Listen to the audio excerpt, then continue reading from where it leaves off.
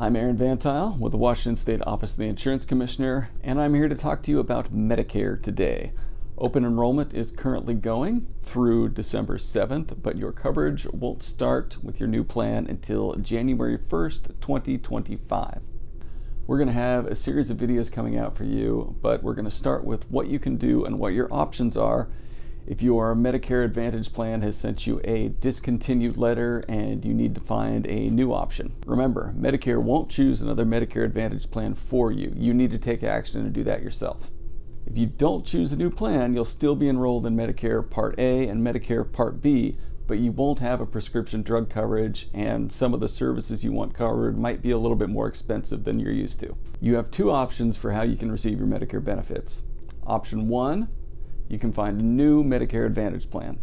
Option two, you can get an original Medicare plan and Medigap and Medicare Part D. Option one, you've decided to get a new Medicare Advantage plan. If you're covered by Medicare Advantage right now, this will be par for the course for you. These plans pay for prescription drugs and they have more benefits than original Medicare. You can visit Medicare.gov and use the Plan Finder tool to find the plan that fits you best based on your location and budget, and then watch our next video for a little bit more about how to handle all that. Option B is you can get an original Medicare plan and Medigap and Medicare Part D.